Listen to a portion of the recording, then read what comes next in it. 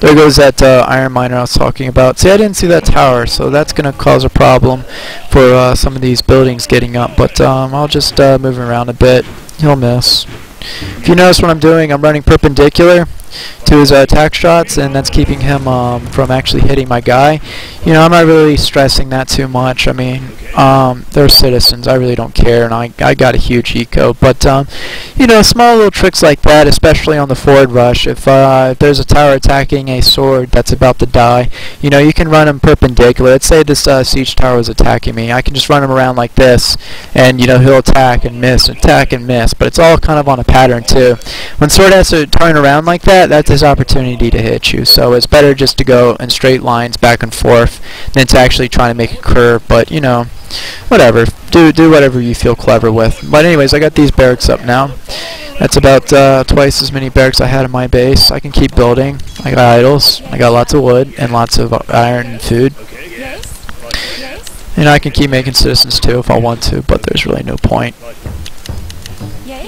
Okay. So anyways, the computer will die inevitably. Not much of a challenge. It's an easy computer.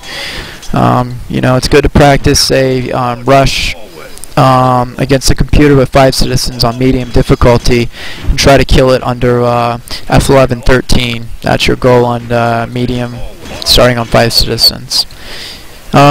You don't want a game go too long like this, because booming like this is just a concept. It really doesn't have anything to do with your actual skill as a player. Being a good player entails being able to manage an early game and hold out a long game, and what you do if you're military. Anybody can boom like this, honestly. Honestly, just being a better player, it'll really show off your ability to boom. So don't get used to playing F11 games and get lazy about your actual playing ability, or you'll never get better. You know.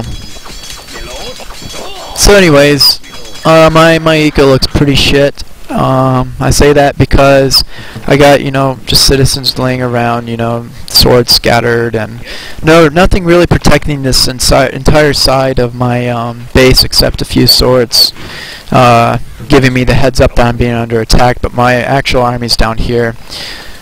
But anyways, I would have populated this, got on the iron, and actually spend the food I have. But yeah, I mean, like, not really so much bitching about my playing here, but I'm trying to point out things you really shouldn't do as a player.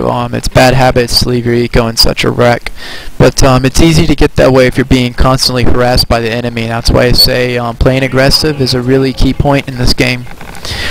But anyways, I think that's enough for a long tutorial video, and perhaps I'll make another one. Take it easy.